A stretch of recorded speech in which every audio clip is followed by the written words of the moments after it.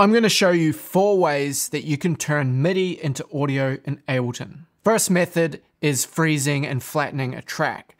Inside of Ableton, I've got a MIDI track. I can right click it and I can click freeze and flatten.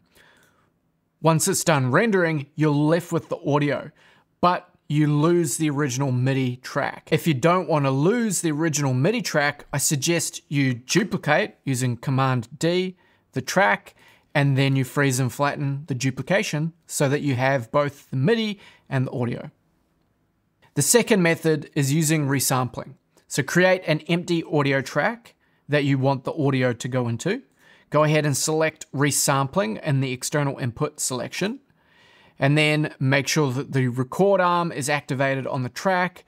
Go ahead and press record and then press play, and it's going to record the audio from that track directly into the one below it. But be aware that this method actually listens to the audio coming through the main input. So any audio that's playing back in your track is going to get recorded into the resampling.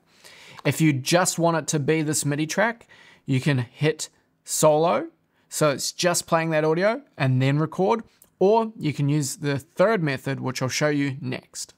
The third method also uses an audio track. So create an audio track below the MIDI track that you would like to record. Go ahead and select its input to be the MIDI track. In this case, mine's called MIDI track. Make sure the record arm is activated.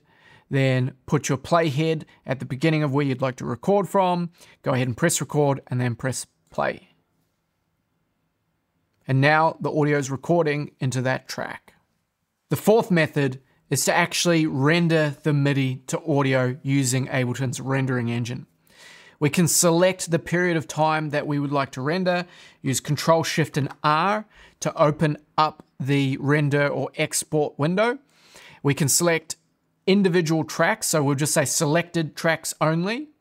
So it's just going to export that track, and then we can go ahead and export it out onto our computer. Once it's been rendered, then we can pull it back into our project. Thanks for watching this video. If you want to keep learning, go ahead and watch this video next.